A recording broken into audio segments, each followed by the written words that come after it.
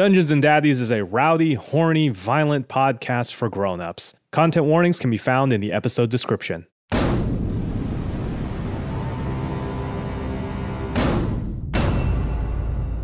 Last week's episode was basically just one long, unskippable cutscene. Way to take away your player agency, DM. Horsey jams his face into the side of the reel-to-reel projector, and he goes, "This is fine, this doesn't hurt, this is normal, I love this." This guy's getting his face torn to shreds, but sure, we can hear exactly what he's saying just fine. So you see your grandmother scream in terror, and everything goes black. And when she opens her eyes again, she's somewhere new. So if Henry's grandmother is the sole survivor of some interdimensional event, then who the is supposed to be filming this? After all, it's not like they've invented selfie sticks yet. Henry's screams finally stop as he falls unconscious. And then he comes to in a forest, and he meets a beautiful hiker named Mercedes Garcia. And they fall in love, and they get married, and they have two beautiful boys. Sure, let's just skip over the whole story of their relationship with a quick montage. Okay, so when you open the door to leave the room, there's a dragon. There's a morale roll, please. So he rolled really bad. If he got a bad roll according to the rules of OD&D, that means he should have attacked. You know what? I'm giving this one 5 extra cents for now being the second dragon in this show to be a total fucking wimp. Hey, Mr. Mustache. Yeah, what's up? You could have your own body. You could be a dog. Let's just have a whole conversation right next to everyone else, but nobody overhears it. I swear, this whole show never clarifies where anybody is, leaving the poor audience just to have to make assumptions. Canary, where is my father? He'll just be waiting for you at the top of that temple. Do you need us to come with you, Henry? Yeah, you know, I feel like we've been pretty split up from each other. Did Henry just break the fourth wall and make a reference to how the party's been split for the last few episodes? Henry turns into a bear, and he says, Nope, that's not how wild shape works. When you're in beast form, you can't speak. It's like these idiots aren't even playing D&D.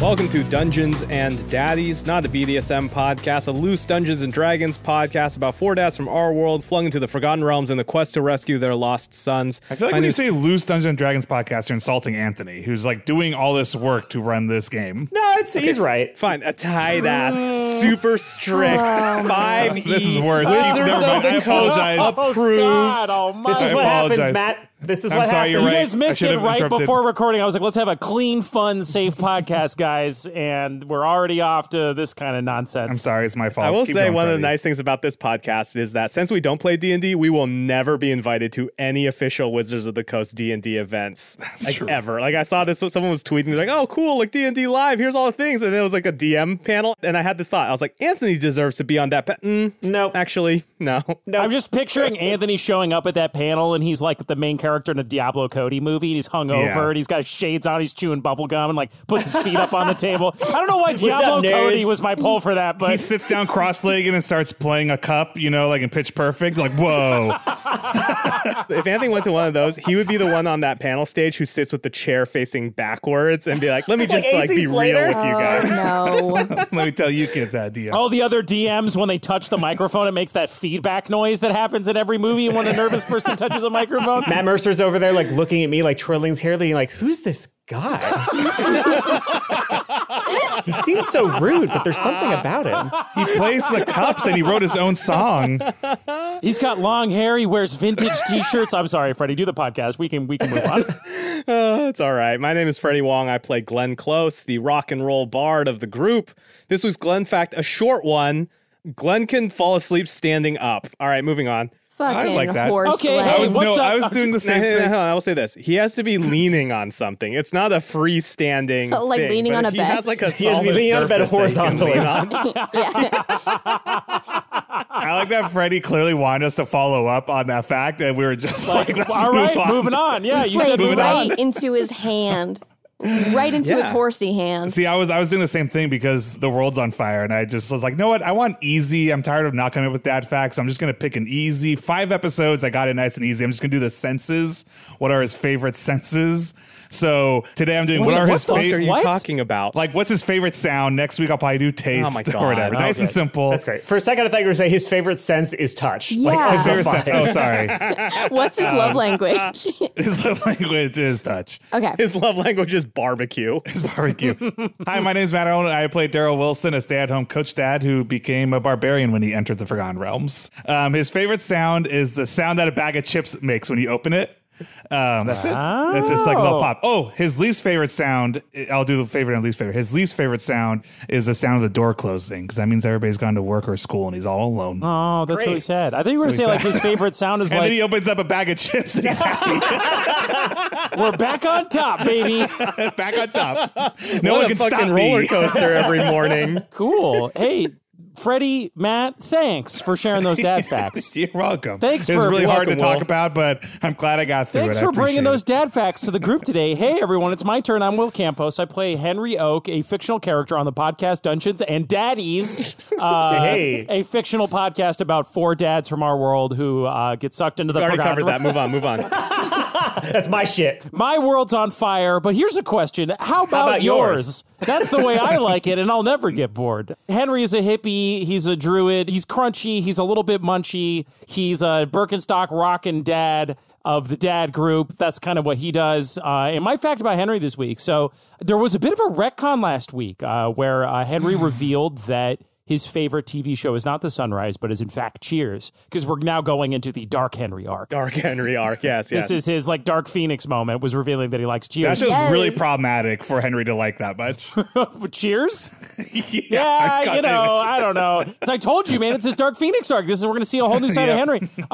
So I thought I'd revisit some other Henry facts, some other Henry faves, and reveal the real fave. So Henry's favorite drink, brace yourselves, guys. It's not ice cold water. Henry's favorite drink is orange juice, ... right after you've brushed your teeth. Oh, no. All right, It's stop in the it's podcast. one of the most unique flavors on earth, and Henry can't get enough Replaced of it. one crime with another. That's a worse no. one. You know, it's got vitamin C, it's fresh, and it wakes you up in the morning. You know, you brush your teeth, and then you could go drink coffee and get those beautiful teeth all dingy, or you could have some orange juice right after brushing your teeth. But And nobody drinks orange coffee juice. immediately after brushing their teeth. That's not the well, process. you know, in today's hurry up and go, ever connected social media online world, you know, we don't have the time to drink our coffee In at these our- uncertain In these times. uncertain times, that's what gets Henry up in the Now morning. more is- than ever. Now more than ever, Henry drinks extra pulp orange juice from concentrate something. right after brushing Just his to teeth. feel He something. brings a cup of orange juice into the bathroom with him so he can have it right after he brushes. Fuck Hey, off. girl, are you That's Will the worst Campos thing I've because ever you're heard. under arrest? And that's my dad fact. Thanks for letting me share that, guys. Hey, Will, thanks so much for fucking sharing that. Fuck up. I'm sorry, guys. Listen, I'm here. My name's Beth May. It's been a rough decade. Last 10 years have been hard. Beth, we're recording the podcast. We're not just chatting right now. Sorry. You guys all set a precedent of doing absolutely fucking nothing, so. Oh, this energy. Spicy Beth. Damn. Guys, we have to fight Barry today. We got to be on the same side. I we gotta be on know. the same We really team. we gotta come together. we gotta come together. So my name is Beth May, and I play Ron Stampler, emotionally detached stepfather and rogue. Fun fact about Ron: at the end of the last episode, I thought of something that Ron could do this episode that would be really cool and successful, and now I forget what that is. Dang. So. A true Ron move. Yeah. Hey, everybody. I'm Anthony Burch. I'm your dad. Hi, Dad. We talked about on social media and stuff that we have some link that you can follow to sign up to vote. And if we got like X number of people, we'd do a West Wing style one shot. But I had a realization, and I tweeted it at the official Dungeons and Daddies account, but apparently whoever runs that doesn't like me because I didn't get a reply, got left on red, as is so often the case on Twitter. But I did have a thought. Your own podcast didn't respond no, to you. That's good. See how do I next level cuck myself? You're a reply guy to your own podcast. It's your own podcast. Yeah. I also had a thought, and I wanted to run it past you all really quickly, which is we could do a West Wing episode. Guys, ignore or- Anthony here too. No, I'm just kidding. Go ahead. Or we could do a Pokemon one-shot called Pokemon Go to the Polls. No. Oh, I would love to do Pokemon. What if we do? All right, I think I was invested in West Wing. Okay. I think that's we fair. need to. What if we here's do both? That's what I was Let's going to do say. both. I think Cool. we need to do. It needs to be a West Wing Pokemon mashup called Pokemon Go to the Polls. But I want ice cream, but I want pizza. Okay, ice cream pizza. I know we got a lot of Sorkin heads who listen to the podcast for our lively Sorkin-esque banter. So I just want to I make will sure that be they playing Toby's Squirtle.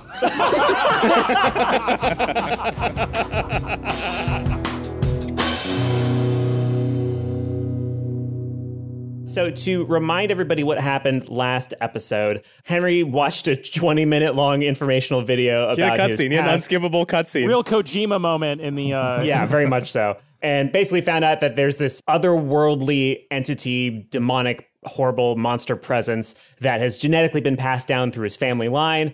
And it is currently split into 3 parts between him and his 2 sons. And the whole group went and confronted Barry about this in his temple. Barry handed you the anchor, which is a big old bottle of overnight oats, and then told you to leave. And you correctly surmised that he was hiding something. And it turns out that, amongst other things, he was hiding the fact that the Larkin Sparrow that you have are homunculi of Larkin Sparrow, not their real bodies. After unsuccessfully attempting to convince him to leave behind his narcissism and toxic masculinity, he decided that instead of wanting to keep you around so he could teach you to control the beast inside of you, he instead would much rather see it come out of you by making you angry. And the first way he tried to prove that was by magically summoning a pillar of wood essentially to come out of the ground and smack Sparrow really hard with it, knocked him against the wall. And in response, Henry said that he turned into a bear. So we are basically in combat. Everyone, please roll initiative. Oh, guys. Fucking Henry Oak with the natural 20 on the Shit, initiative. He's ready. He's got dad anger. One cool thing about barbarians is I get advantage on inspiration. Which You get initiative advantage on rolls. inspiration, Matt? Is that What what are you you just talking about? Yeah, I get advantage on inspiration. I get roll to shoot a twice. 3-pointer on top of a 2-pointer I get to roll the dice twice. for on initiative? initiative. Oh, what did You I say? accidentally a word. Yeah. And wait, Anthony, did you just say a 3-pooner instead of a 3? I sure hope I didn't. I sure hope you don't did. know. That's cool as hell. I got 18. Anthony, 16 plus 4, 20. Okay. I got a 7. That means that, Henry, you get to go first. You just watch your dad hit one of your children. What is going on with Sparrow? So let's start there. So Sparrow hits the wall, and it, like, makes a fucking impact dent in the wall. Ugh. A sparrow-shaped hole? So, no, it's not a hole. He doesn't go all the way through it, but it makes a dent. It's a DBZ anime impact, like when, Yes, very when much so. Krillin Ah, gets yes, slapped I down see, by I see. Cell or something like that. Ah, yes. And he falls out of it and gets onto his hands and knees, and then he comes up to just his knees, and one little, like, stream of blood is running down his mouth. Sparrow! And he coughs and more blood comes out, and he, like, tries to wipe it with his fist, but he just ends up smearing it across his cheek. So he's still alive, though. He's still alive, I mean, but he's a wounded. homunculus. He's but a homunculus, He's so- up. Yes. Okay. Could you imagine how great it would be if audiobooks like would all just use anime references to describe action scenes? Just like as a visual reference. Like, I got it. It's So this anime. guy in Gatsby's pool, the bullet goes through him, kind of like when Goku shot Frieza through.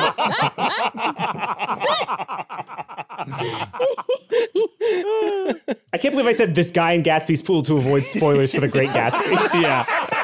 Gotta make sure. Happens? Oh my god. He's in Gatsby's pool, but I won't say who he is. Read the book, dear readers.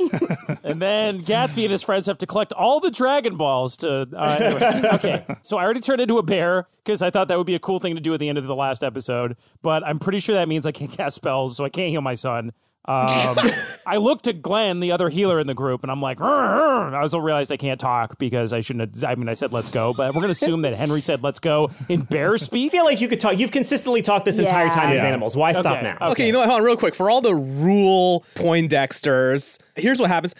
Dads have a psychic connection. Yes, dad all magic. the dads have a psychic connection. We can talk to each other in animal form. There, done. Done. Retcon. Done. Okay, well, at any rate, I am going to go ahead and charge at. Well, wait a second, because we know that. Wait, yeah. Hold on. There's the anti-violence thing. So Dude. there's You gotta a- go for the staff. There's a staff, and where is the staff? He's holding it in his left hand. Specifically, he's holding a staff that at the top of which is a crystal, and it's the same crystal that you saw him making in the Kojima cutscene that basically explains why there's an anti-violence perimeter all Yes. around All right. Oakvale. Henry, enraged, lets out a feral bear roar and charges at Barry Oak. with the goal of clobbering that staff out of his hands.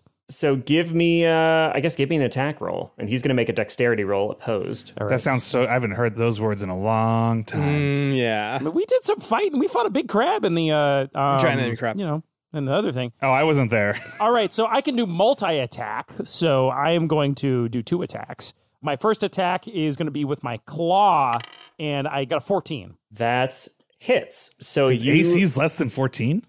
Oh, we got this. Yeah. So you manage to get a claw on the staff, but he holds onto it tight. Okay. You essentially have him grappled so long as he wants to hold on to this staff, and you didn't hurt him at all, obviously, because you weren't trying to. What is this staff made of? So the staff is just made of wood. It's a normal staff about this tall. You put About how tall? Just About how tall, tall? Anthony? Sorry, one more time, just for the people all listening to this podcast. Exactly how tall are we talking about here? Is that as tall as a circus tent? I got lost because I was so excited to describe a staff like Indy does in Raiders of the Lost Ark that I was just quoting him, and he just does that with his hands. Oh, it does what exactly? I'm sorry, everyone. It's a staff that is about 5 feet tall. That's just made of wood. It's big enough you can What hold about the in one people hand. using metric? Oh my! I don't know. All right, Our international listeners. that's a little less than 2 Hey, meters. girl, are you from England? Because I got nothing for you. What does that mean? I don't know. It's already gone so off the rails. I'm going to use my second attack to try to bite through this staff. Through the wooden Through the haft wood of the the staff. Yeah. Nice. Okay, cool. I've done Go ahead that and to give me a roll. man before. Oh my God. Oh fuck! I got a 9. So a 9 is definitely not going to do it. You like chew into the staff, and he Kinda like cute. It's a little bit cute. Strengthens your teeth a little bit. Good gum health. He's teething. You bite into it, but he manages to grab the snout of your bare face and like holds it upward a little bit to prevent you from fully biting down with your full strength. But he's still grappled, and he can't move unless he wants to let go of the staff. Okay. So next up in the initiative is Glenn. Okay, I You feel like can burn this place down. listen, that's the back pocket move, but right now I'm going to invoke a little gift, a little weapon that we got that we forgot about up until this very moment. I'm going to draw the sword of pocket sand with a sharp cry of "Daddy, Daddy, ho!" And I'll draw it. And if I recall, what it does is as I draw it, a bunch of sand comes flying out towards Barry's face. Mm-hmm. And it's a That's +1 cool. longsword. That's good. And it's a King of the Hill reference for those of you playing on right at home. Pocket sand. It's a Dale Gribble special. So he's going to roll dexterity, and if he misses, he's going to be unable to dodge the sand as it heads towards his eyes. Ooh, he rolled a 6, so a sheath full of pocket sand hits him in the face, and for the entirety of his next round, he will be blinded. Whoa! Which means he'll have disadvantage hell on yeah. any attacks that revolve for him using his eyes. I'll throw that attack, I'll blind him, and then as he's stumbling around blind, I'll be like, "Better go check on the kiddo." You move yourself right next to Sparrow, and he is like, I can do it. I can fight. And he tries to stand up, and his knees waver for a second, and he immediately falls back down onto his knees as they buckle. Yeah, he's not- And then Glenn kind of temples his hands together and then just very quietly says to Sparrow, like, "I think it would be really cool if you gave your brother the other gauntlet so he could have both of them." Oh, but I just got it. But you're right. That is a good idea. So maybe that's what he'll do on his turn. I'll also burn a bonus action to do Bardic Inspiration. Hey, Yeah. You can heal people, can't you, Glenn? I hate to break it to you, but unfortunately, I don't think I have massage. Oh, no, sorry. Message. That's not massage. I think a spell is a whole thing, Will. spells differentiate. So if you have Healing Word, that's usually a bonus action versus full Cure Wounds is a standard action. No, unfortunately, I don't have any of those. I have some full-on spell-ass heals. Okay, that's fine. Oh, okay, never mind. Sparrow's not covered under my spells HMO, so... Damn. And I'm going to give the Bardic Inspiration to... Who's after me? Darryl is next. Darryl, I think you get in this one. What are you whispering in my ears? I'm just going to scream the Led Zeppelin. Yes. That is ringing in Daryl's ears. And then I'm going to go longer than you would expect with it. As you're doing your thing, I'm also still doing the thing oh yeah. And then the live version, the bass comes ding, ding, ding, ding, ding, ding. I'm kind of in my own world sort of thinking about Led Zeppelin as well. Nice. As that starts playing, Darryl confidently just pushes Peyton back, very clearly. And with his motion, clearly he's telling both kids, Lark and Sparrow, step back. He sees everything that Henry's been through. He evokes rage. He grasps his axe. And he's going to try to chop the staff in half now that... Ooh, it's being held in place, right? Yeah, now that's being held in place. It's like that scene in Titanic with the axe when he's teaching Rose how to. Oh yeah, when she tries to hit the same spot twice. I was like, what scene in Titanic with the one where they make love in the car? Yeah. The scene where God takes his axe to the center of Titanic and splits it apart. Darryl just grabs Peyton and is like, please, I have a child. Darryl runs away. Okay, Hey so girl, because are you that axe? Because I'm never gonna let you go.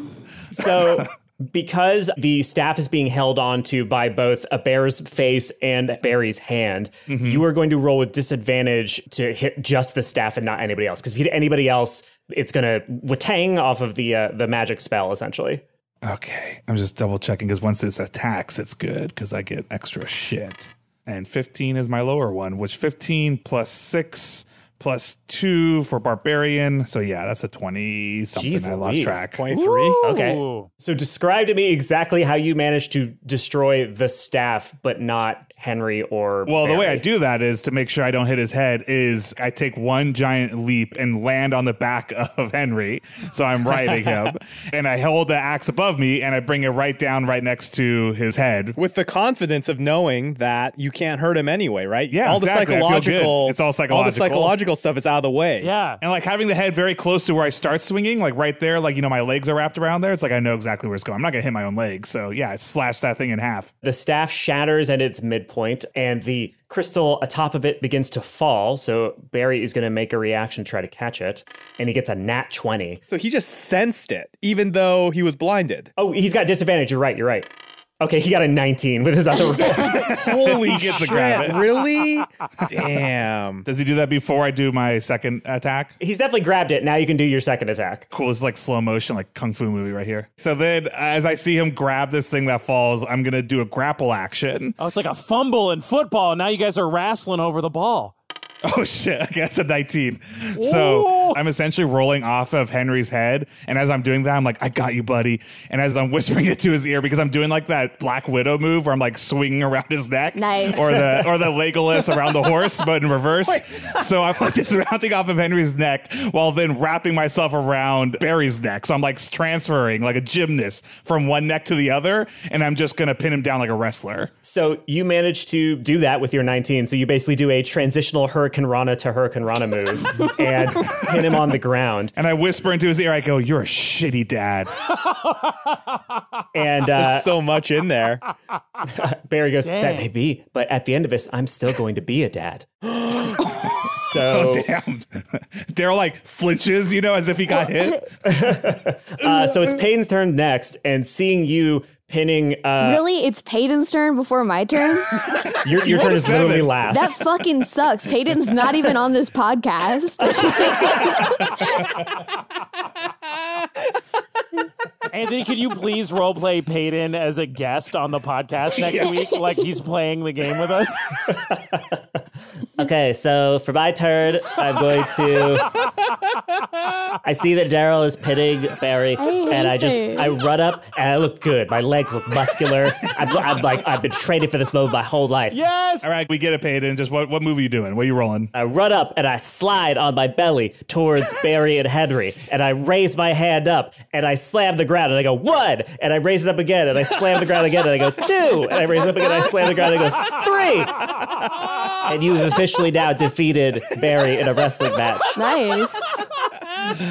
Good move, Peyton. I know that's better than stabbing somebody, I guess. Peyton, He's that's learned. why you're the favorite member of the podcast team. Yes. Do we level up? We beat him, right? Okay, so now it's Lark and Sparrow's turn. Wait, is that all he does? Yeah, I love Peyton. he spent his whole action doing that. Oh, he's learned, little guy. Yeah, that's a full 3 count. Yeah, he did a Will. move and he did a 3 count. I don't know what more you want. Okay, so now it's Lark and Sparrow's turn. So Lark looks back at Sparrow and he goes, "Brother!" and reaches out, and Sparrow, still bleeding from the mouth, goes, "Lark, you remember what I told you about being a love wolf?" And Lark goes, "Of course, brother, of course." And Sparrow goes, "Forget it." And he throws Lark the other gauntlet, and Lark is going to try to catch it in midair. He gets a natural 1. So the gauntlet comes full force and it hits them square in the fucking face and does no, poor does kid. 4 damage. Oh dear. Oh, you hate to see it. It cracks his forehead open and now there's a little bit of blood trickling down his head as well. Oh my god. But he smiles and he goes, "Thank you, brother. That is just what I needed." And he turns around and still just with the one glove because he can't see through the blood in his eyes. Does he do the Bruce Lee where he like rubs the blood and tastes it to get pumped up? Yeah, exactly. So he just runs and leaps into the air and is going to aim and try to bring the fist down onto the crystal to smash it. So I'm going to give him a roll for that with disadvantage because he's blinded. All right, so with a 9, he hits the crystal and it just barely hits it from the wrong angle and deflects a little bit. And his fist ends up landing right next to Barry's face. Mm-hmm. And he sort of lands atop both Darryl and Barry in this weird like 3-man like dog pile. And the blood from his face is streaming down onto Barry's and mixing with the sand on his face and turning into this horrible like red mud. And Lark just goes, "First one's a warning." Wow. By the way, this is just Thanos. Sparrow we're just in Thanos. Yeah, pretty much. So now it's Barry's turn. So Are we going to solve this before Beth gets a turn? Yeah. So he is going to, even though he's got disadvantage on any visual stuff, he is going to say, "I suppose it's time." Stop talking to yourself. Stop talking to yourself, asshole. I'm talking to you. Whatever. Shut up. Eat my ass. And as he says that, he transforms. What? Beneath you, Darryl, you feel all of a sudden his flesh starts to push toward your body in a way that doesn't make sense, like little His flesh spikes of it grows coming and toward pushes his toward my flesh. body? And then it starts to grow hard, and then you realize his entire body's beginning to spindle outwards and grow hard and black, and he's turning into a large bipedal tree called a blackthorn. Oh, shit. With like little like twigs on it as sharp as blades, and it's still blinded. It's a blind tree for this turn. What am I holding on to now? So you're basically holding onto the tree itself as he stands up, and you're sort of dangling from the branches of the tree. Can now you roll for like dexterity or something? It feels like this tree. Yeah, go for it. My dexterity is 7 + 1, so I got an 8. Okay, so you fall off of the tree as he like very suddenly transforms, and you get knocked back, and you take a d6 of damage as you hit the ground. And then he is going to, it's in a cone. Okay, he's going to open his mouth. And because this doesn't require him to make a 2-hit, his disadvantage isn't going to matter for this particular one. He's going to open his mouth and he exhales a green gas in a 30-foot cone, which I imagine hits Darryl and Lark and Payton and Henry, but probably nobody else because you haven't run up to him yet. Okay. So all of you, and by all of you, I mean both of you and then 2 fictional characters, make a Constitution saving throw. You're looking for more than a 14 on your Constitution. That's a 20. I got a 19. Payton and Lark both rolled very poorly. He's just counting that poor boy. Leave him alone. You take half damage on a successful save. So you both take... Wait, I thought we have the crystals up, though. Isn't there a crystal that... So yeah, you say that as that's happening, and Barry goes, "Do you think that I wouldn't make myself an exemption to the spell?" Prick. He just gives Do you the not finger. understand? I've been trying to tell you, Hen, over and over. We are superior to other people. The rules don't apply to us, especially the rules about pain. And he does this, and you and Matt take 3d6 damage, and then the 2 boys are going to take 6d6 damage. Oh my God! Peyton's dead. Shit. I took 8 damage. I took 8 damage. Okay, so Payton takes 17 damage, which is a lot. He's bloodied, but he's still alive. Lark takes 27 damage. Oh my God. And I'm sorry, this is not going to be a pleasant description, but you see Lark trying to anger his way through the pain that is coursing through him as he begins to hack and cough, and he's looking Barry dead in the eye with nothing but hatred as he falls to his knees and then just falls over. Oh my God. Whoa. And he's not moving. And now it's Ron's turn. I was a lot more excited about this turn a few turns ago. Holy shit. Okay. Ron, you gotta save everybody. Okay, yeah, sure. So the tree can't see, right? The tree's blind, correct? Tree's blind. But it has a mouth. I have no mouth and I must tree. You just gotta get that crystal. That's your specialty, pickpocket. Yeah, okay. So can the tree feel anything? Does the tree bark function at all like skin? Yeah, he'll feel stuff. Okay, cool. And just so you know, the crystal, now that he's in tree form, it's dangling from one of his branches like a Christmas ornament. I want to like attack him physically and then have Mr. Mustache fetch the crystal. Oh, shit. Oh, wow. Oh, shit. Okay, so then what you would be doing is you would be rolling an attack, and it doesn't matter whether you succeed or not because you're just doing it to distract him. And then that would give Mr. Mustache advantage on a sleight of hand roll to try to bite the crystal off of the branch. That's like playing Hunter in World of Warcraft now, which is my favorite class because you get an animal. So now you're now a pet class. Yeah, you get a pet class. Is there a pet class in D&D? I'm pretty sure there is. Well, there is now. But it's definitely not a rogue with a dog who has a mustache that is also her friend. I'm going to say that I'm going to chop at him with one of my business cards. So I've got 17 plus 4. So with a 21, you would hit if the crystal were not an issue, but as it is, your business card comes up and it comes down in a beautiful slicing motion as you jump through the air. And with all of your might, you slash downward, but it still stops a hair's breadth away from actually hitting the bark. And Barry, the tree, is like, see, the friends you've made are so stupid, Hen. I don't understand. And as he's saying that, Mr. Mustache, who I just rolled for, gets advantage on his sleight of hand roll. Mr. Mustache fucking gallops toward the tree and jumps into the air with like a silent whisper. He like sails through the air with an open good boy mouth. His mustache tails like flapping in the wind. Mr. Mustache. Yes. And wide mouthed, he clamps his jaw around the crystal and plucks it off the tree like a fucking ripe apple and then just lands with it. And he's got it in his jaw now. And then he runs down the street and you're like, come on, boy, come back. You don't have a leash on. Come on. And then he gives it back to Barry. He goes, throw it for me.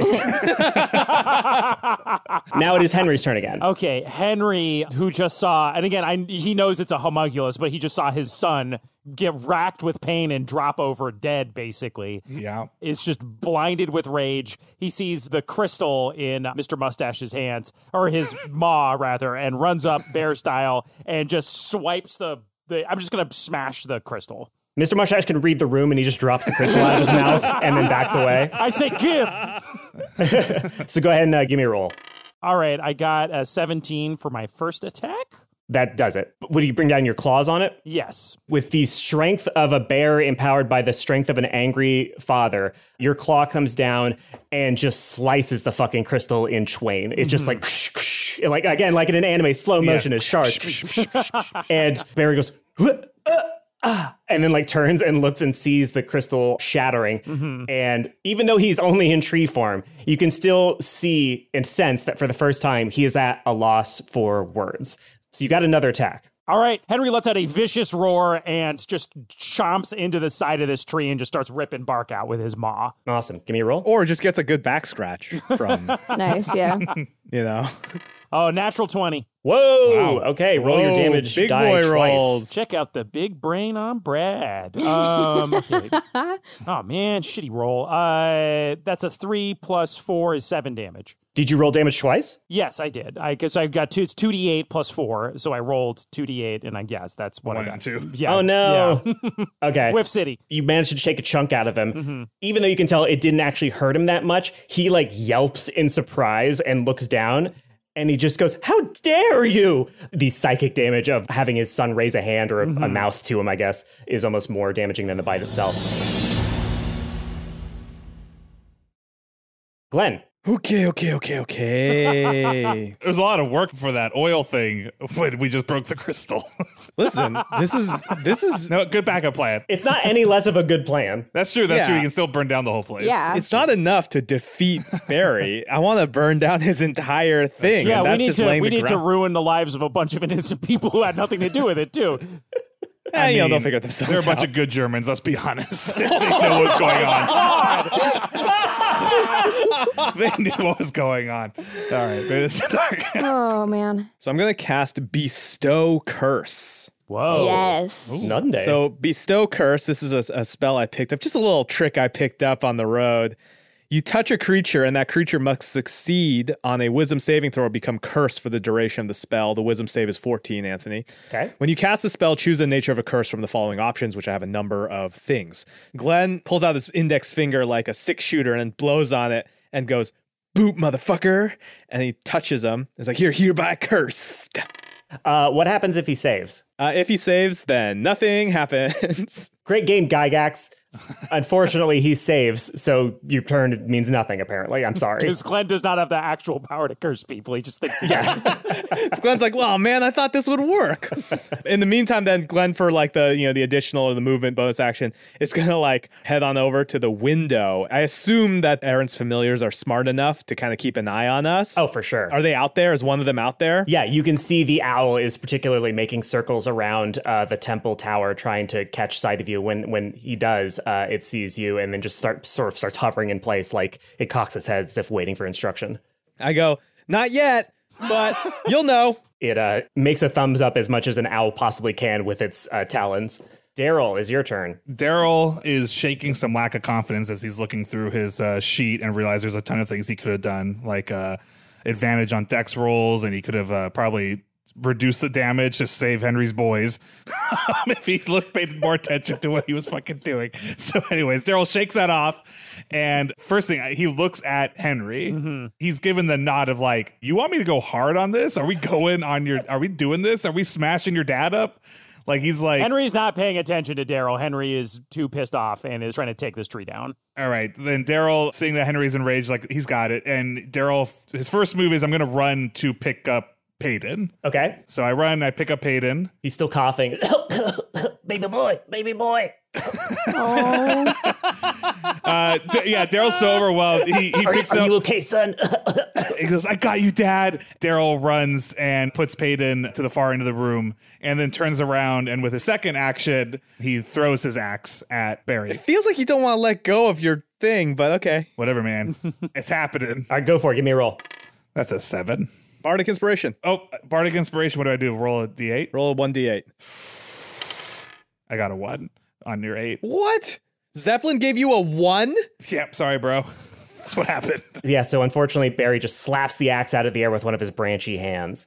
And now it is Sparrow's turn. He just saw his brother fall to the ground in front of him. Oh, no! And he turns and he sees Payton coughing and hacking up in the corner, like completely helpless to do anything. And Sparrow goes, all right, it's fine. You gotta do something. You do it yourself. Oh, God. He walks across the room while you guys are fighting and like limping like fucking John McClane at the end of Die Hard. Oh, God. And he picks up the glove of his that he gave to his brother. And then he picks up his brother's glove, gently taking it from his limp hand, pausing to like put a hand on Lark and go, I'm gonna fuck him up real good, brother.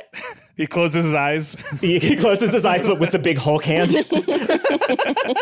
And he punches his hands together and he goes, power, power, power, power. And he runs and does a diving, like both of his fists out like fucking Captain Marvel. Holy and shit. He rolls. Oh, and he hits. Yeah! Nice. Really quick. Wait. Anthony, do you realize that this scene is foreshadowed in literally episode 1? No. Because they're biting a tree. They're punching a tree. Fuck. When we first meet Lark and Sparrow, That's that's wild. Isn't that That is crazy? really fucking wild. rowdy as hell. That's so crazy. good. Power, and they're saying power the whole time. Holy Cut out all this so it seems intentional. No, it's so good. Shit. Wow. So yeah, he's going to basically get a double attack, one with each glove, which is definitely not something those gloves say you should do, but fuck it, it's cool. Once he's hit him with both gloves, he like reaches back before he even falls down and hits the ground and then just slams him again and hits him both times. So he's going to do... Now, Anthony, these are weapons from D&D 1.0, so you have to adjust for inflation, which means they're 5 times as powerful. Yeah. This is D&D 5. No, unfortunately, these are actually 5e weapons that I put in the 1.0 dungeon. You hate to I see it. cheated. So what are they actually? Yeah, what are they? From this attack, can we figure out what they are? Okay, so this is now a homebrewed version of the Gauntlets of Ogre Power. Oh. He hits him with these gauntlets, and it does more damage than would usually happen from an unarmed attack, and is easier to hit. And Sounds it does a lot of damage. little ogre-powered to me. So it's going to do 16 damage. Whoa. With those 2 hits. Strong boy. Barry just looks at him with shock and horror, and he goes, there it is.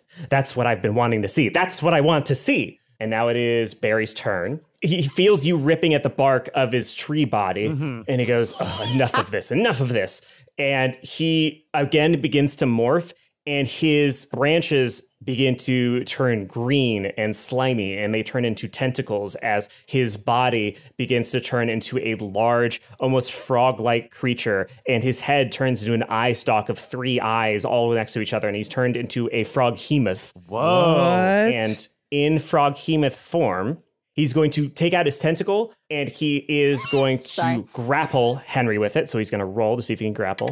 So unfortunately, with your armor class being as low as he is, he only rolled a 2, but he has a +10 to hit with his tentacle. Shit. Okay, fair enough. So he's going to do 3d8 plus 6 bludgeoning damage to you. 3d8 I thought plus it was just 6 grappling. bludgeoning We're getting damage. carried away. He was just grappling. He's not going to do... And he's going to grapple you. Oh, Okay. Oh, shit, I have bear HP, don't I? You do. God fucking damn it. I just realized the bear has way less HP. Okay, let's see. 10. So 17. I got 9 HP left. But I think if I turn back into a human form, I don't come back with 9 HP, right? You will still lost whatever HP you would lost, but it goes from your human maximum, I think. Gotcha. Yeah. So yeah. he's got 4 tentacles, and every individual tentacle can't attack more than once if it's grappling somebody, but he can attack twice. So with his second tentacle, he's going to reach out and Barry, in his massive froghemoth form, is going, now, which one of these do you like the most?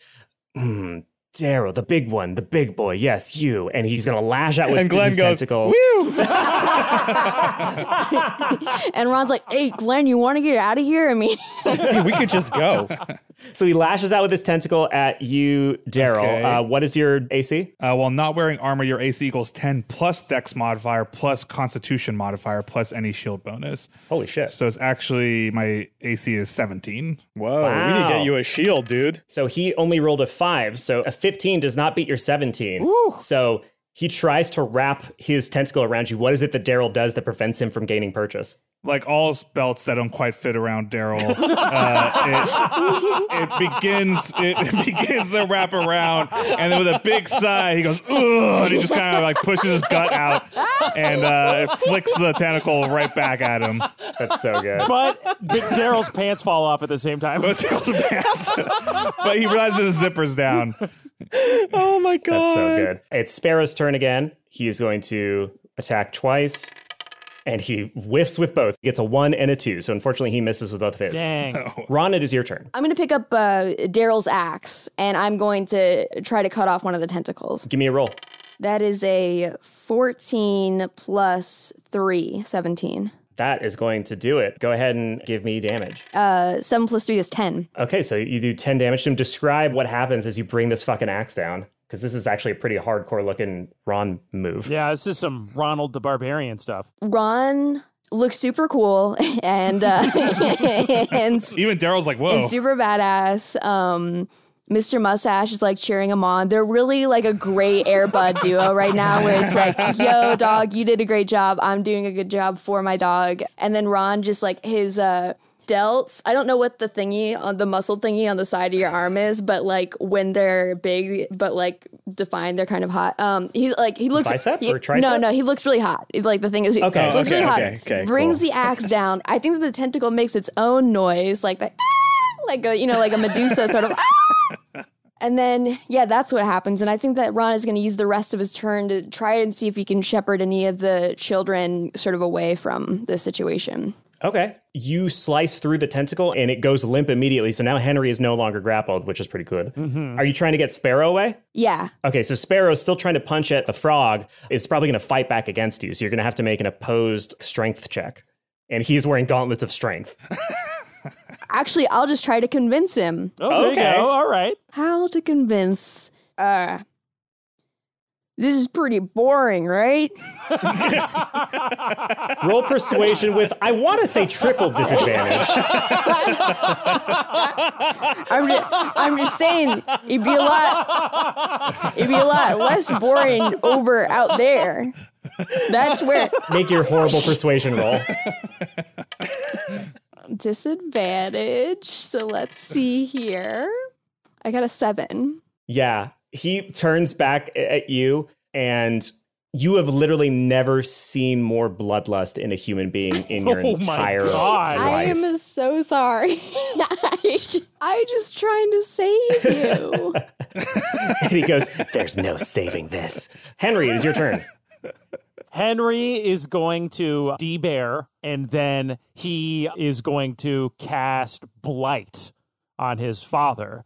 Necromantic energy washes over a creature of your choice that you can see from within range, draining moisture and vitality from it. So it's a Constitution saving throw. Ooh, unfortunately, Constitution is something this Froghemoth is very strong at, so he saves.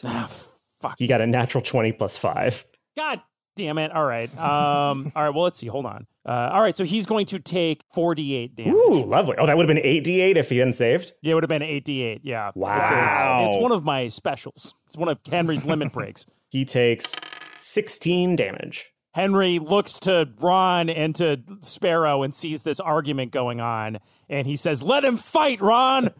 Henry, let's get out of here. Come on, we. You don't want to do this to your dad. Ron, I don't want to hurt my dad, but I gotta know where my kids are. I need to know, and he knows, and we're gonna make him talk. Just like Jack Bauer. He's not going to tell you. I mean, we gotta find that out, though, man. Like, he knows where my kids are. Okay, so as you say that, your eyes briefly dart to the inert form of Lark on the ground.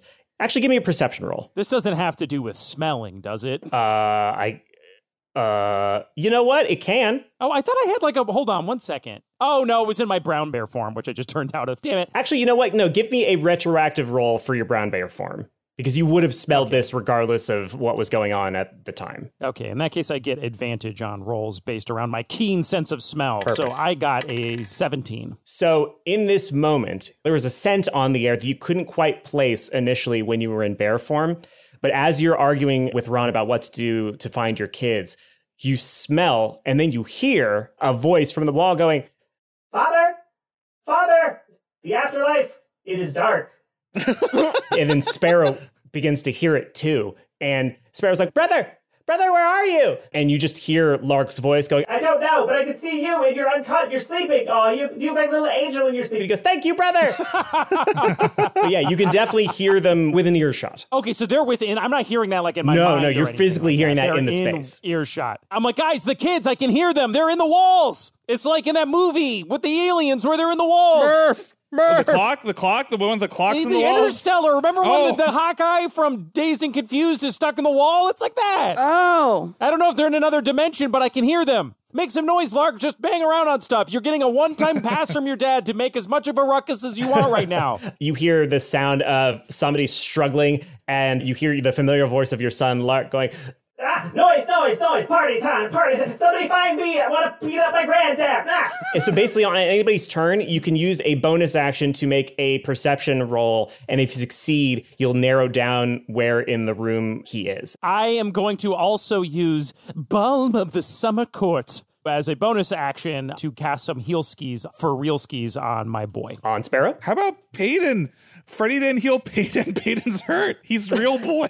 Oh, wait, no, he's on Muckulite too. No, but he doesn't have a real form, so we don't know what happens to Peyton. Yeah, he might vanish. Peyton gets, but Peyton's also kind of out of the fight right now. That's true. And Glenn can also heal, so... I didn't say anything because he was doing it, but I just laughed because the turn before Freddie's two kids got freaking destroyed, and then he just walked past them and did his curse instead of healing them. I'm trying to roleplay Glenn as accurately as perfect. possible. That's why I didn't say anything. I didn't want to make you feel bad about it. So if you get in the way of my method, Matt, I will not have it. That's why I didn't say anything. I wanted you to do it. Wait, so are we trying to heal these kids that aren't real kids?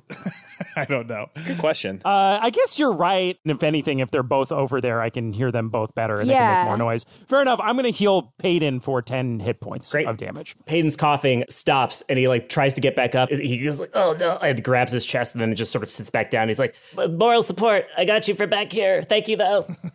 Glenn. So wait, so this creature has 3 eyes is what you're saying, right? Height. So if I cast Hypnotic Pattern, will that work 3 times as strong because it's, you know what I'm saying? Well, I mean, if anything, presuming an enemy that has 2 eyes, a third eye would just mean that it works 1.5 times as strong. Yeah. Dude, I'm just following the math that Mr. Guy Gax laid down. Yeah, let's say it's 1.5 times as effective. Okay, so I'm going to cast Hypnotic Pattern. Before I do, I'm going to yell, "I muffs!"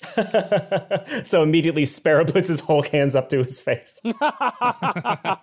Now, do the other dads think about this? Henry does because he knows the term eye muff, so he covers his eyes. Okay. Wait, what did you say, Freddie? So Darryl doesn't do it. Okay, so Darryl misses it. You said Ima? Eye muffs. Oh, Ima. That's the last thing you say before he does it.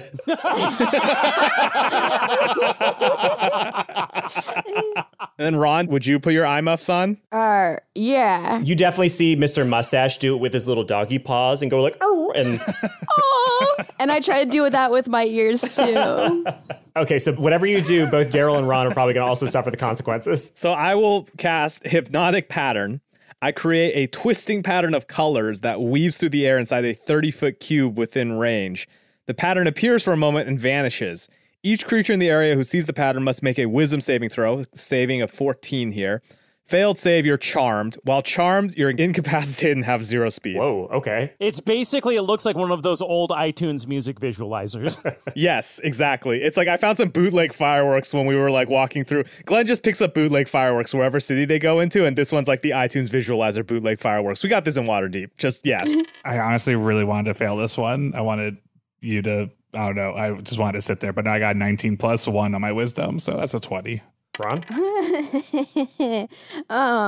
Let's see, plus 1, so that's gonna be a 3.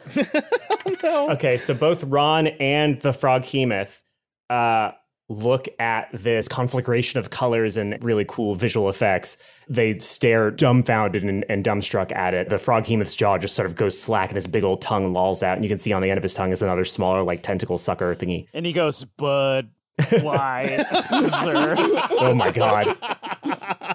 Y'all remember them funny frogs? They were great. Oh my God. Okay, so yeah, he is charmed and incapacitated. So, Anthony, this lasts for 1 minute. 1 minute? So the spell ends. No, but when you get hit, the charm goes away, right? Yes, when you get hit, you'll get kicked out. And if someone uses an action to shake you out of your stupor, which we can do for Ron. Yeah. Hey girl, are you this spell or my ex? Because you lasted for 1 minute.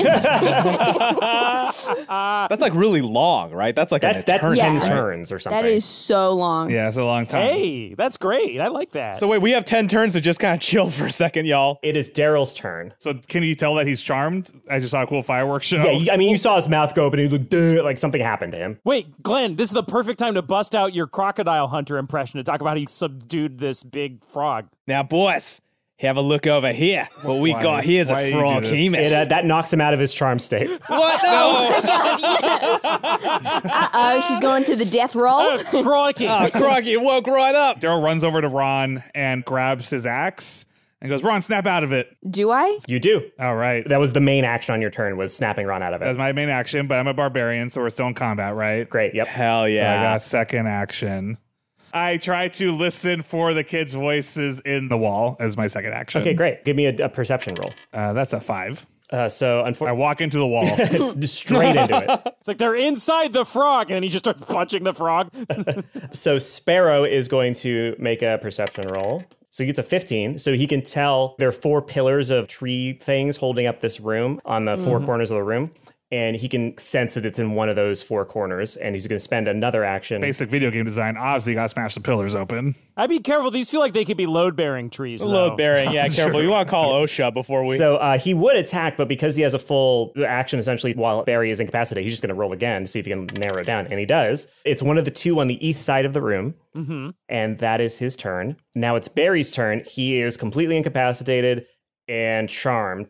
So he just, and his tongue is continuing to loll around. And When Ampit really whips the llama's ass. so, Glenn, as part of the concentration, is like doing like... That's great.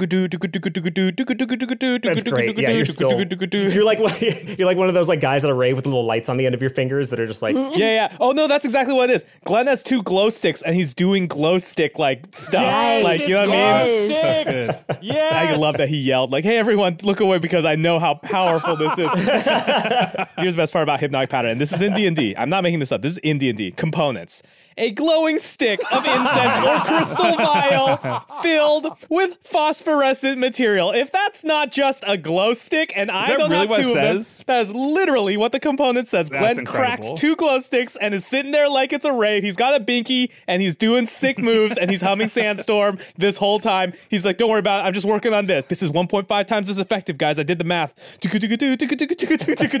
Okay. So Barry is just overwhelmed like I was at like a middle school dance. Just avoiding the dancing and just watching the kid in the corner playing with glow sticks. I Very went cool. to a Modest Mouse concert in 2012 where Isaac Brock drank a glow stick, and I heard that he had to go to the hospital after. So, Oh my God. Yeah, it's not good. So yeah, you could definitely do something with that. I love this whole time Barry is just staring at Glenn doing glow sticks. He defeated rules. him with glow sticks. Moments like these, I Rules, wonder if dude. I should have added minions to the fight so that they could wake up their dad. Ron, it is your turn. I'm gonna drink a glow stick. No, I think I'm just gonna go knock on one of those pillars. Knock on wood. Okay, so you have a Knock on wood. 50-50 Right chance one. of being the correct pillar. Yeah, no consequences if it's not. Yeah. So give me an evens or an odds, and I'll roll a d20. Give me your favorite character from the show, Even Stevens. Okay, I'm gonna go for beans. What? Is that what is? So is that evens or odds? That's an Even Stevens reference. Will like literally just left me hanging in the grossest, most upsetting way. The second you moved from the fact that I know the name of the show is Even Stevens, you were out of my depth on Even Stevens lore. Will like yelled at you for a layup and you jumped in midair and Will was just turning around and Like, dribbling the other direction. Man, It was an Will was ironic drinking layup. Gatorade we by the went bench. to the moon in 1969. Beth, that joke was only for me to be funny. It wasn't for you to take and then be funny as okay. well. I was just doing a Dude, joke sorry. for me. That's the I sorry we totally misread miscommunicated. that. I'm so sorry, dude. One of the most remember- important things in improv is make sure you're the only one who looks good. Yeah, no, like Will sent out an email earlier that like we can only be funny like at this certain time and like, you know, so like that's really my bad, dog. We had slots reserved. We did, yeah. that was my reservation. We'll Sorry. put up a post-it on the mirror so that all of us I could see know. it. You It's know, like said, hey, I'm you know. I'm only allowed to be funny during the elderly Trader Joe's shopping hour between 8 a.m. and 10 a.m. and then I'm not allowed to be funny Okay. other than Beth, that. would you like evens or odds? Well, Anthony. What should I'm gonna go with evens. All right. So I rolled a 5, unfortunately. So you start like hacking away at one of the trees, I presume. Inside there's nothing. It's just more wood. But now you know exactly which one he's in. Yeah. I'm not gonna hurt you. I'm just gonna bash your fucking head in.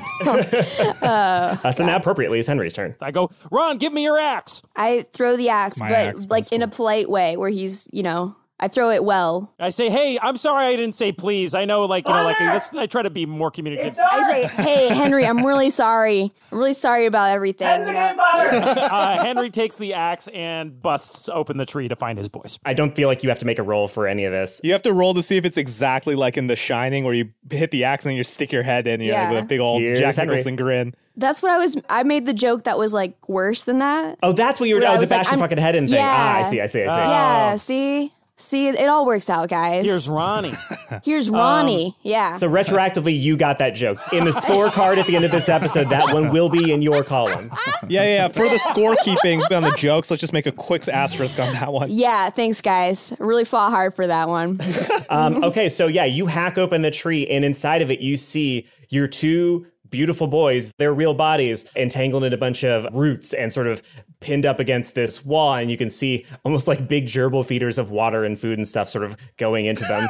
That's nice. Sparrow is totally unmoving in there. The real body of Sparrow is unmoving. And the real body of Lark is awake. And it goes, Daddy! And he like rips off the roots and he reaches through the hole in the tree and just hugs you real big. I hug him tight and I say, oh my God, Lark. Oh, so scary. I'm so glad I found you. And then I look and I see, so Sparrow's still like conscious, right? Yes, the homunculus Sparrow is still conscious. So his real body is unconscious. I gently pick up Sparrow and I say, guys, let's get the fuck out of here.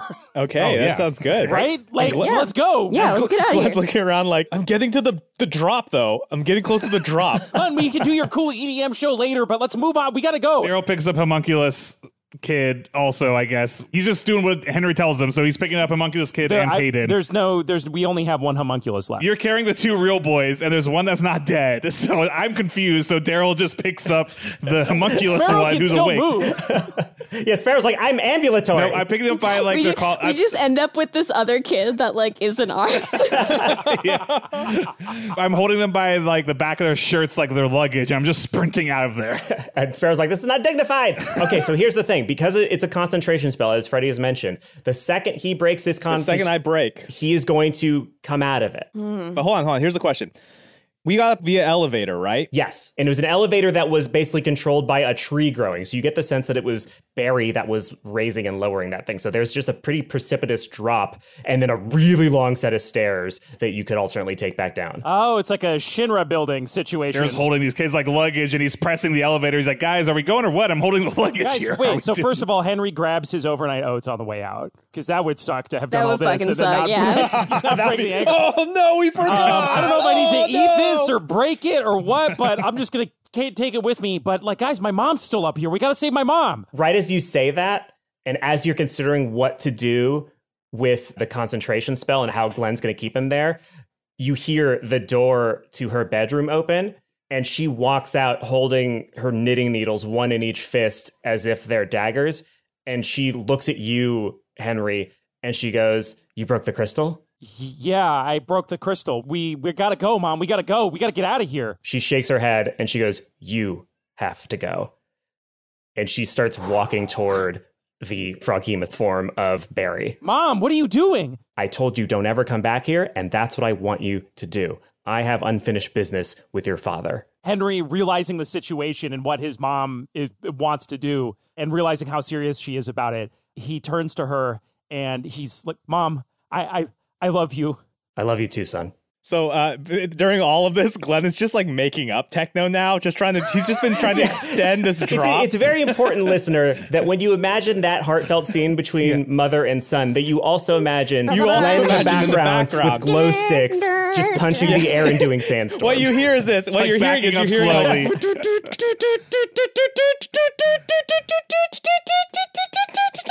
He's like looking around like, I can't go much higher than this, guys. And so Henry hugs his mom, and then as he hugs her, he casts stone skin on her. Oh, cool. The spell turns the flesh of a willing creature who touches hard as stone until the spell ends. The target has resistance to non-magical bludgeoning, piercing, and slashing damage. Oh, so you're not turning her to stone. You're just making her strong. No, you're strong. He turns his mom to stone. Okay. And he's also going to, I'm seeing if I have any other buffs for her.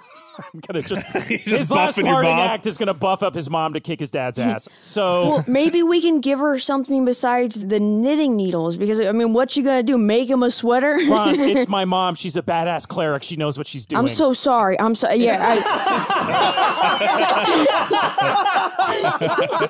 No hesitation. No, I'm sure she's really, yeah. Oh, no, oh my God. We have a couple turns before he's going to wake up, right? We can be out of initiative now. You have essentially as much time as you want to do all this stuff, presuming your character is thinking relatively quickly, which I imagine you would be. Okay, so he casts guidance on her. So once before the spell ends, she can add a d4 to any ability check of her choice. She's also going to have resistance, which means she can add a d4 to the number rolled to one saving throw. I know we're not even going to see this fight, so it doesn't matter. This reminds me of like when we fight like amiibos and Smash Brothers. Like it's just going to be two NPCs. And then the last thing he does is he is going to conjure at third level. He's going to conjure a whole bunch of animals to fight with her. Oh, wow. Damn. Yeah. So he summons a giant constrictor snake to fight at her side and says, "You fight with the forest, you fight for the oaks. Goodbye, mother." Despite the fact that her skin is now made of stone, you can see a tear roll down her cheek as she nods solemnly at you. And she looks at the snake and she nods and then turns back and walks toward your father, brandishing her knitting needles like fangs in her hands as the serpent next to her also brandishes its fangs. Can I roll perception to see if I can take anything else out of here that might be handy? Yeah, go ahead. Nice. Ah, yes, that's the rogue we wanted the whole time, baby. Looking for loot. Beth, you were always the rogue we wanted the whole time. Don't listen to Freddie. Damn, thanks. You're welcome. Well, I rolled a 3, so... Never mind. Yeah, you don't see shit.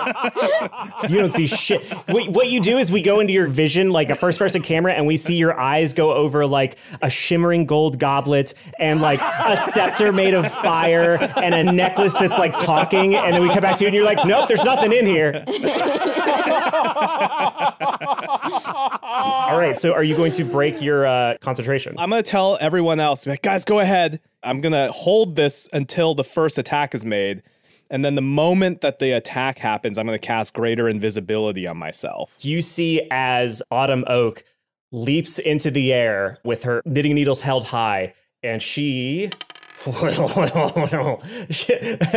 She leaps far higher than anybody should be able to leap and brings the knitting needles down and spears his left and right eyes, leaving only the one in the middle unspeared. And then she just opens her mouth and she goes, "Fuck you, hubby." And she fucking, that's horrible. That's horrible. She goes, "I want a divorce." She opens her fucking mouth.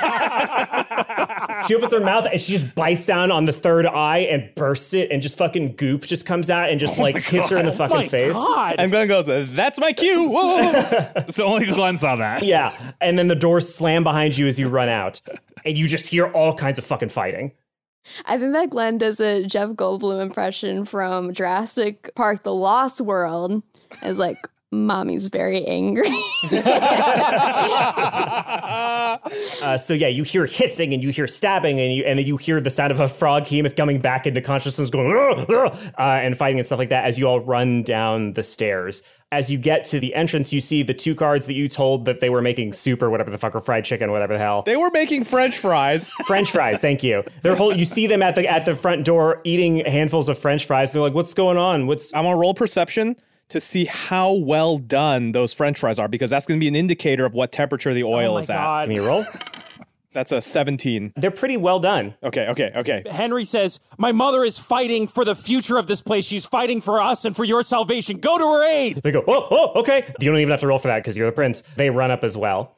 As you exit the temple, you see everybody in the village is over eating French fries and laughing around the big bubbling pot of oil, except for Canary, who is standing with her back to the entrance, and she turns around, she sees you, and you see that she's holding a bunch of seaweed snacks in her hand, and she goes, Oh, boys, are you okay? Is everything okay? I heard fighting, and I thought that maybe Father Barr had done something horrible to you. You look so wounded. Please take some healing." And she basically opens her hands up and offers you the seaweed snacks. There's 18 of them. And she says, "Each of these will heal you a little bit, so take as many as you want to get back up to full health." Darryl's like, "Nah." Does Darryl not get hit?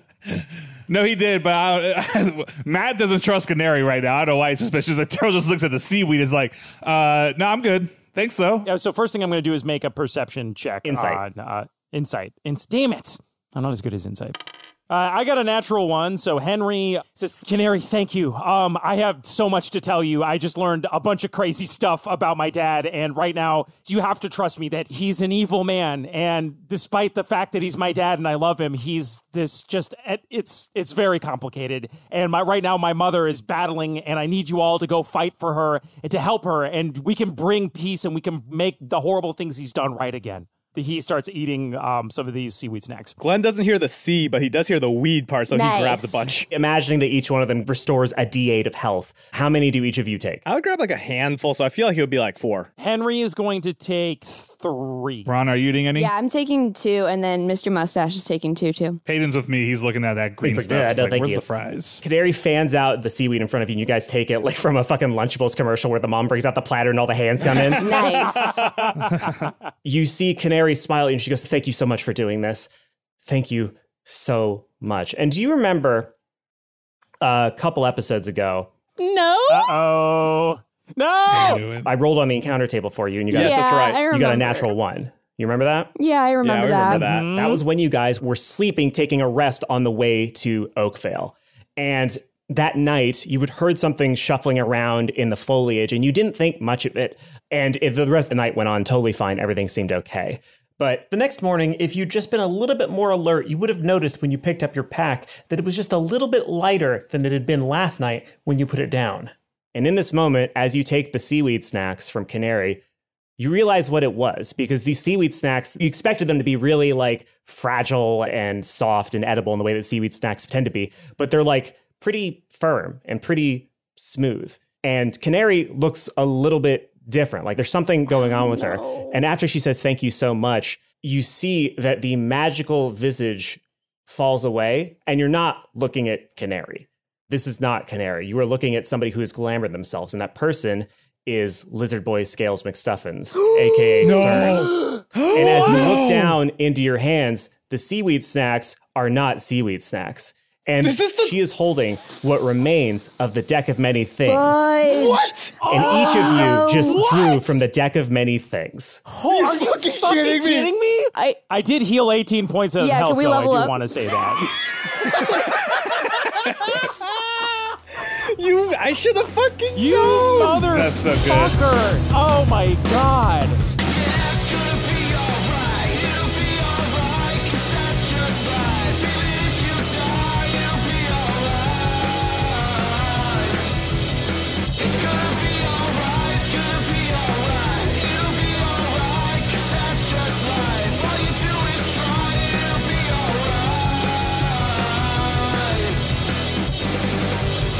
Dungeons and Daddies is Matt Arnold as Darryl Wilson, Anthony Burch as our DM, Will Campos as Henry Oak, Beth May as Ron Stampler, and myself, Freddie Wong as Glenn Close. Theme song and outro is All Right by Maxton Waller. Had a little help this week on our intro, so thank you to Andrew Roundsville, Zachary Leonard, Cassie Rosen, Nicole Agniti, Noel Palmer, and Nikki Miller. We have a Patreon at patreon.com/Dungeons and Dads. There's tons of bonus content, and I shout out the fine patrons at the end of every episode. So thanks to folks like Scott Elliott, Todd Blanick, Marcus Cartier, Caleb Johnson, Ryan S. Peterson, Colson Barnhart, Kyle H., Charlotte Ivy, Marie Abbey, Jonathan D. McLean, Philip Reynolds, Jeff Chamberlain, Fridge, the whole name, Fridge, Stephen Graham, Christian H., Andrew Wicks, Alexander Fortman, Corey Foote, Hex McCall, Cole Tomlin, and Kyle Quigley. Join the ranks, get all kinds of bonus content, cool perks, and support this podcast directly at patreon.com/Dungeons and Dads. We're working on some merch for the end of the year, but there is a new shirt on sale now. It's a shirt that says DILF, dedicated to involved loving father, on it, and may God have mercy on all the souls who purchase it. You can find it at our merch store at dungeonsanddaddies.com or dftba.com. You can follow us on Twitter, Dungeons and Dads, reddit.com/r/Dungeons and Daddies for our subreddit. Thank you so much for listening. Our next episode is October 13th, so we will see you then. There was a time when you could read between the lines. You know they never brought you down. Never brought you down. Sorry, guys, I'm looking something up. Best way to get a spray tan during COVID.